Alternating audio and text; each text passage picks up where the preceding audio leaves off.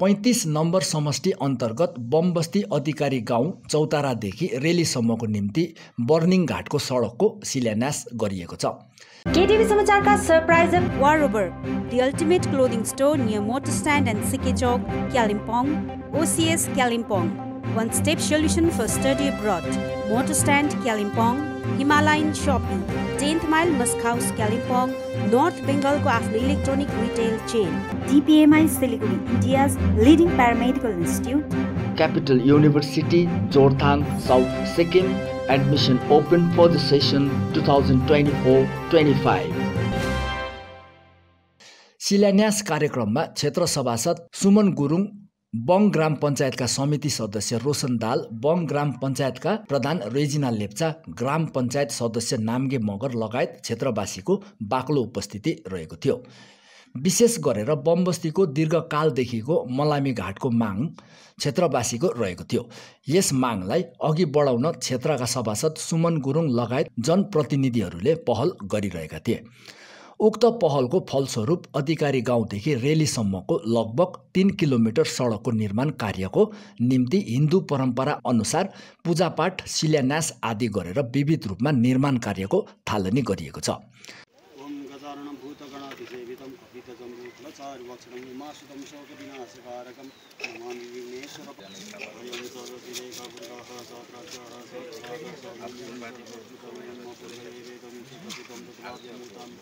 हिन्दू परम्परा अनुरूप अन्तिम संस्कार गर्नको निम्ति खोलामा घाटको नितान्त आवश्यक परेको हुनाले विगत कैयौं वर्षदेखि बमबस्तीका मानिसहरूले टिस्टा नदीको किनारको लाबरबोटेमा दाह संस्कार गरिरहेका थिए। विगत वर्ष टिस्टामा आएको आपदाको कारण उक्त लाबरबोटेमा दाह संस्कार गर्न निकै कठिनाई भइरहेको छ। अर्कोतिर बमबस्ती क्षेत्रबाट लाबरबोटे लानको निम्ति गाडीको प्रबन्ध गर्नुपर्ने हुनाले मरौ परेको घरलाई आर्थिक बोझ पनि परिरहेको थियो। यी सबै कुराहरूको समाधानको निम्ति क्षेत्रवासीले विभिन्न स्तरबाट मागहरू उठाइरहेका थिए। यसै क्रममा क्षेत्रका विभिन्न सङ्घ संस्था, व्यक्ति विशेष आदिले सभासद लगायत जनप्रतिनिधिहरूलाई बारम्बार उक्त समस्याको यथाशीघ्र समाधान गरिदिने आग्रह गरिरहेका थिए।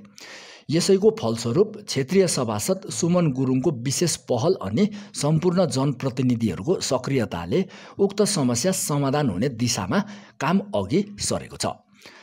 अधिकारी गाउँदेखि रेलीको बगरसम्म उक्त सडक निर्माण भएपछि केवल बमबस्तीको मात्र नभएर वरपरका गाउँहरूको अन्तिम संस्कार गर्ने घाट उपलब्ध हुने भएकोले यो समस्या समाधान हुने दिशामा ठूलो पहल साबित भएको छ।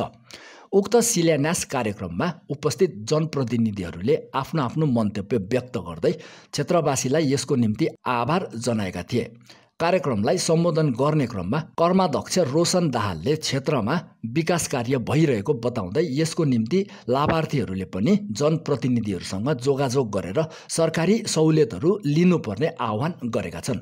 अर्कोतिर यो सडक निर्माण भएपछि पर्यटन उद्योगलाई पनि बढावा मिल्ने आशा व्यक्त गरेका छन्। तपाईहरुलाई सर्वविदित छ हैन, यो रोड आज जुन खन्ने कार्य भइरहेको छ हैन, सुरुवात थालनी भएको छ। यो सबैलाई विदित छ कि कतिको महत्त्व छ यो रोडको हैन, बनाउन कति जरुरी छ भन्ने कुरा तपाईहरु सबैलाई थाहा छ। र त्यही अनुरूप अब यसलाई यो रोड बनाउनु साथै अन्य धेरै विकासीय कार्यहरू जुन अगाडि बढाएर लानुपर्ने हाम्रो बङ ग्राम पञ्चायत क्षेत्रमा छ, त्यसको निम्ति हाम्रो निरन्तर काम भइरहेको छ।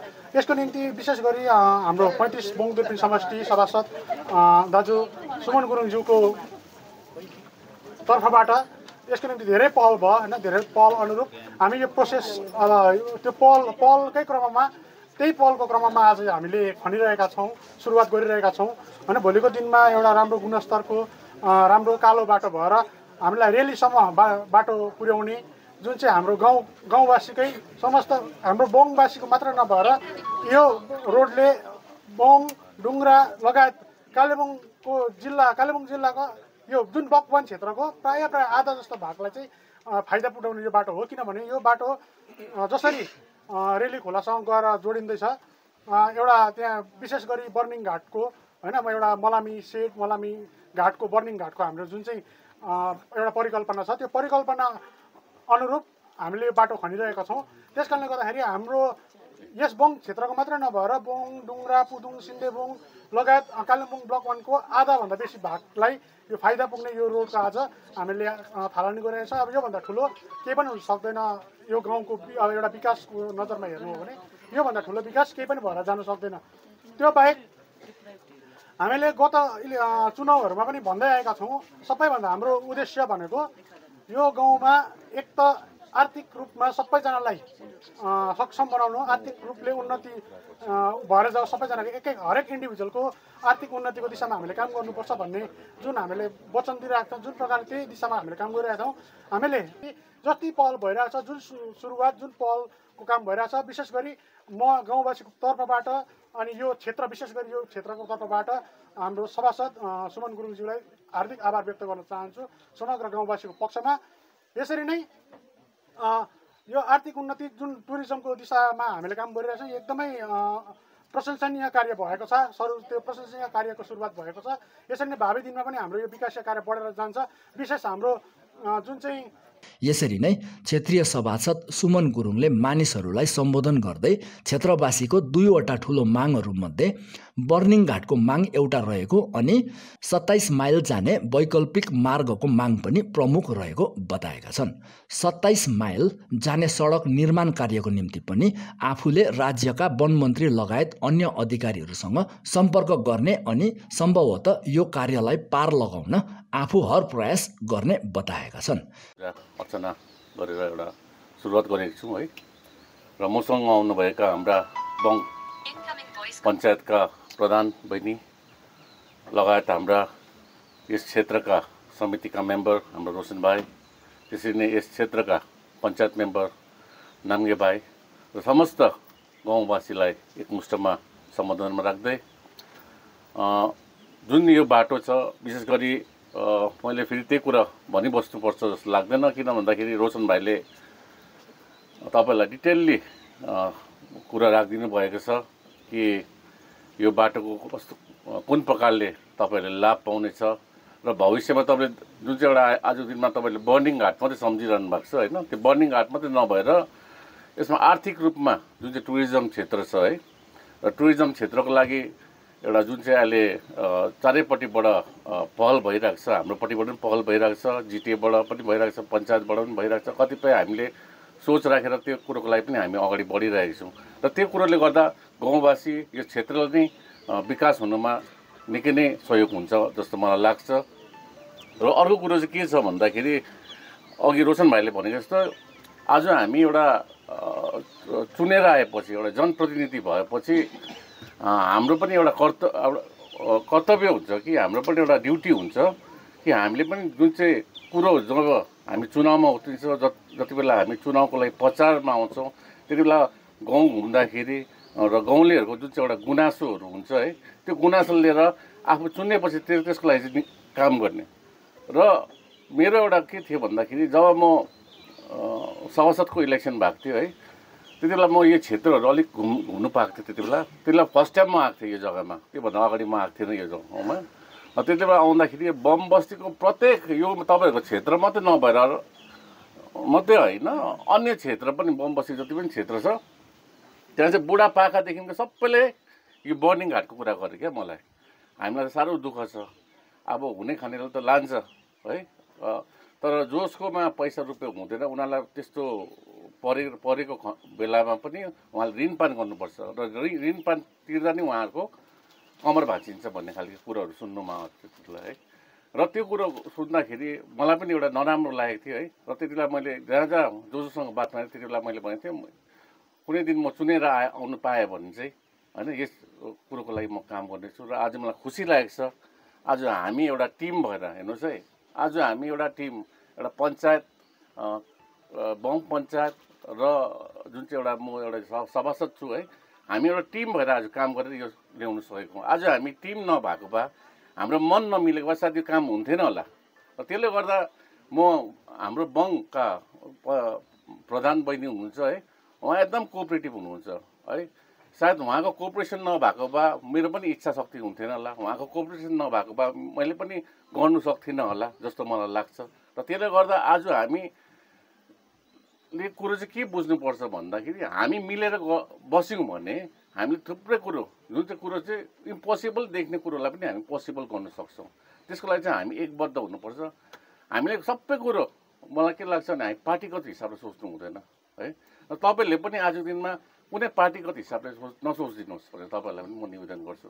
हामी आज यहाँ जनप्रतिनिधि एउटा इलेक्टेड मेम्बर भएको हिसाबले हामी आएको छौँ र आउँदो दिनमा पनि तपाईँहरूको लागि जहाँ जहाँ हाम्रो आफ्नो हाम्रो कुरो हामीले राखेर कुरो ल्याउनु सक्छौँ है, हामी त्यहाँ गएर हामी तपाईँहरूको लागि काम गर्नेछौँ भन्दै र आउँदो दिनमा थुप्रै कुरो छ जुन चाहिँ कुरोलाई हामीले सोचेका छौँ। विशेष गरी अब यो एउटा वन क्षेत्रलाई लिएर दुईवटा कुरो चाहिँ मैले एकदमै मनमा गाँचेर राखेको कुरोको चाहिँ एउटा त बर्निङ घाट हो र अर्को चाहिँ तपाईँको 27 माइल निस्किने बाटो है। र सबै अब यो एउटा हाम्रो एउटा यो सक्सेस भएको छ आजको दिनमा यो जुन चाहिँ बर्निङ घाटको जुन चाहिँ बाटो है। र अब अर्को जुन चाहिँ हाम्रो टार्गेट हुन्छ त्यो टार्गेट हुन्छ हाम्रो 27 माइलको लागि। र अस्ति भर्खर मात्रै 2 दिन अगाडि मात्रै मैले डिएम साहबसँग पनि भेट्नु पाएको थिएँ है। डिएम साहबसँग भेट्दाखेरि त्यति बेला कतिपय इस्युजहरू उहाँले भन्नुभयो, त्यहाँको कतिपय कम्प्लिकेसनहरू भन्नुभयो है। र त्यसको लागि पनि म लागि पर्नेछु। त्यो कतिवटा कम्प्लिकेसन छ त्यहाँ, तपाईँलाई थाहा छ त्यो टोटली रिजर्भ फरेस्ट पर्दछ जुन चाहिँ बाटो छ है। र त्यसले गर्दा फरेस्टको नियम कानुन अलिक कडा छ त्यहाँ आजको दिनमा। र त्यो कानुनलाई पनि कसरी प्रकारले हामी ट्याकल गर्न सक्छ र त्यो विषयमा पनि म सायद यो दसैँपछि एकताल म कलकत्ता गएर उहाँको फरेस्ट मिनिस्टरसँग भेटेर है र उहाँलाई कस्तो प्रकारले हुन्छ त्यो बाटोको लागि चाहिँ एउटा पहल गरिदिने भनेर म उहाँलाई भेट्नेछु है। र यस्तो कतिपय कुरा हुन्छ जुन चाहिँ हामी एउटा टिम भएर हामी गर्दैछौँ र त्यसको लागि चाहिँ तपाईँहरूको पनि सहयोग है, तपाईँहरूको पनि एउटा के भन्छ हामीलाई विश्वास चाहिँ चाहिन्छ। र यति भन्दै मेरो यहाँ आजको दिनमा तपाईँहरूलाई जुन चाहिँ एउटा यसरी भेला भइदिनु भयो त्यसको लागि धेरै धेरै धन्यवाद। क्षेत्रवासी सन्तोष दाहालले सम्पूर्ण गाउँवासीले सडक निर्माण कार्यको निम्ति सहयोग गरिरहेको बताएका छन्। यसरी नै सबैजना प्रतिनिधिहरूको पहलप्रति पनि उनले आभार जनाएका छन्। उपस्थित हुनुहुन्छ, त्यसै गरी गैरी गाउँको हाम्रो पञ्चायत सदस्य नाम्गे भाइ यहाँ उपस्थित हुनुहुन्छ। एकमुष्टमा उहाँहरूलाई सम्बोधनमा राख्दै अभिवादन टक्राउँदै तपाईँहरू सम्पूर्ण ग्रामवासीलाई पनि यो छोटो कार्यक्रममा सम्बोधनमा राख्दै विशेष गरी अहिले जुन चाहिँ यो बर्निङ घाटको समस्या, गाडे घाउको समस्या थियो, हाम्रो गाउँको मात्रै नभएर सम्पूर्ण कालिम्पोङको समस्या थियो। यो समस्यालाई धेरै नजिकबाट हेरेर हाम्रो सभासदज्यूले जति पहल गरिदिनु भयो त्यसको निम्ति सम्पूर्ण ग्रामवासीको तर्फबाट हामी उहाँलाई विशेष गरी धन्यवाद दिन्छौँ। र उहाँले अघि नै भनिसक्नुभयो, रोशन भाइले पनि भनिसक्नुभयो, यो कुनै इन्डिभिजुअलले मात्रै कोसिस गरेको होइन, यो टिम वर्कले गर्दाखेरि आज यो बाटो सक्सेस भएको हो। त्यसले गर्दा विशेष गरी सभासद लगायत बोङ ग्राम पञ्चायत प्रधानले पनि जुन चाहिँ भूमिका निभाइदिनु भयो यो बाटो पास हुनुमा, यो बाटोको पहल गर्नुमा, त्यसको निम्ति पनि सम्पूर्ण ग्रामवासीको तर्फबाट बोङ ग्राम पञ्चायत प्रधानलाई पनि हामी धन्यवाद दिन चाहन्छौँ।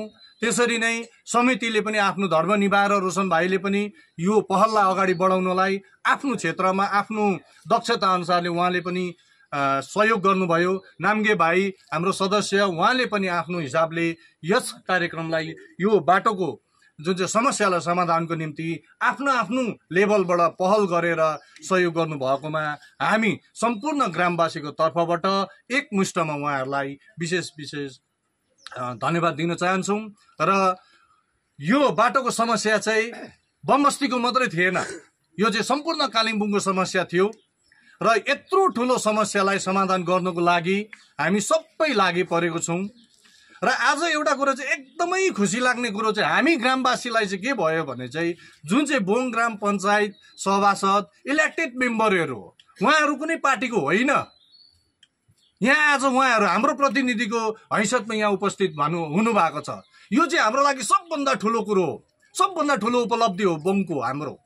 यहाँ कुनै पार्टी छैन, कुनै धर्म छैन र गाउँको विकासको निम्ति उहाँहरू जस्तो एकमुष्ट भएर हाम्रो सहयोगको निम्ति अगाडि आइदिनु भएको छ। त्यसको निम्ति हामी सम्पूर्ण ग्रामवासीको तर्फबाट उहाँहरू प्रत्येकलाई हामी धन्यवाद दिन चाहन्छौँ।